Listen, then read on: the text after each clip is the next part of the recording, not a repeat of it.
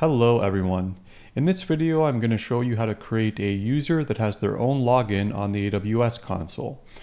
So I am currently logged in as an administrator of this account. So I have all the administrator permissions, so I'm able to do this.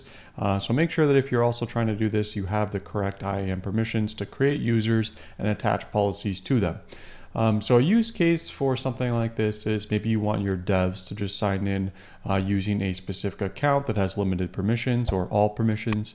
Or maybe you want someone like your accountant or your billing department to have a specific role to take a look at the billing dashboard to get information about your account. So those are the kind of use cases where this is appropriate.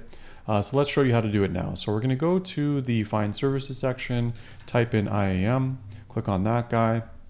Now we're going to go to the Users section over here on the left. Going to click on Users. And I already have a user here that I created just for testing, but I'm going to click on Add User here at the top just to show you from scratch exactly how this works. So clicking on that, here we need to add a username. So let's just say this is for John. And we want to go down here and under the Select AWS Access type, we want to select this tick box here for AWS Management Console Access. And we see here that it says it enables a password that allows the user to sign in using the console. That's exactly what we want. Click on that guy. And it's going to ask us now if we want to auto-generate a starting password or set something as custom. So I'm just going to set something as custom. Let's just say the password is going to be, I'll show you here, foobar123.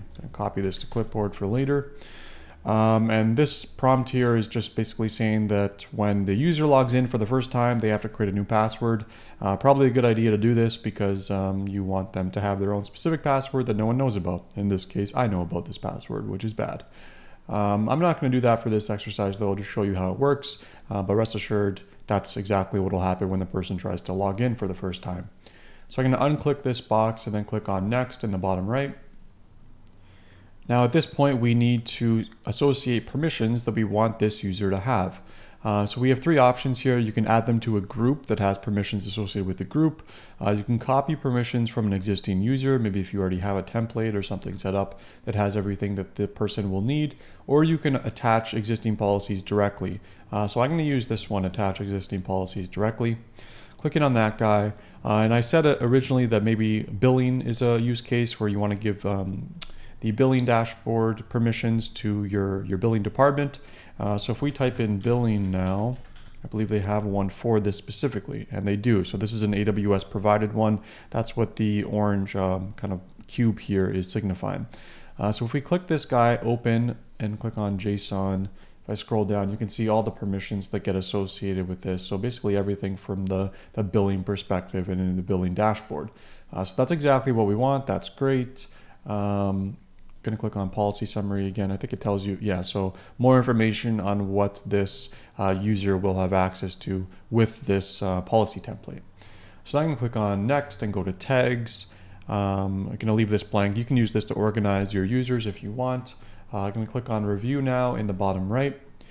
And actually, oh look, I forgot to associate. I forgot to confirm here. So how do I confirm that? Right, so click this box. Make sure you click the checkbox or else the policy is not going to be applied. So let's go back down, click on next again, click on next again. And now we can see here we have John. He's got his AWS management with a password. We set him his password, doesn't require a reset. So basically a summary of everything that John is going to have. And here are the policies that are associated with him. Going to go ahead and click on create user now. And there you go, John is created as a user. So you can actually click on this button here, send email, and this will send an email to any email that you specify that gives initial login instructions for John. So I'll do that and show you exactly what the email looks like. So here's what the email will look like. It'll give you a URL that says this is the URL that you need to go to log in. And it'll also specify the username that you're to use. So let's go and grab this email. I just copied this to my clipboard. I'm going to go back now to the console. And let's go to the top here, and I'm just going to paste in that URL, and we're going to log in as John.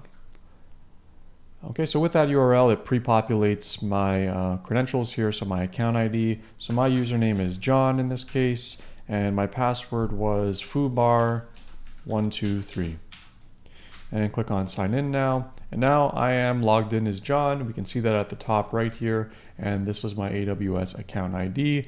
And if I try to do things that I don't have permission for, I'm going to get some error messages. But John here has permissions to check out the billing dashboard, so he is free to do that. So that's how you can create a user that has specific permissions and a specific login in the AWS console. So if you like this video, I also have another one on enabling two-factor authentication, which I'll put in the description section below when it's ready. Also, please don't forget to like and subscribe so that you don't miss out on my next video. Thanks so much, folks, and I'll see you next time.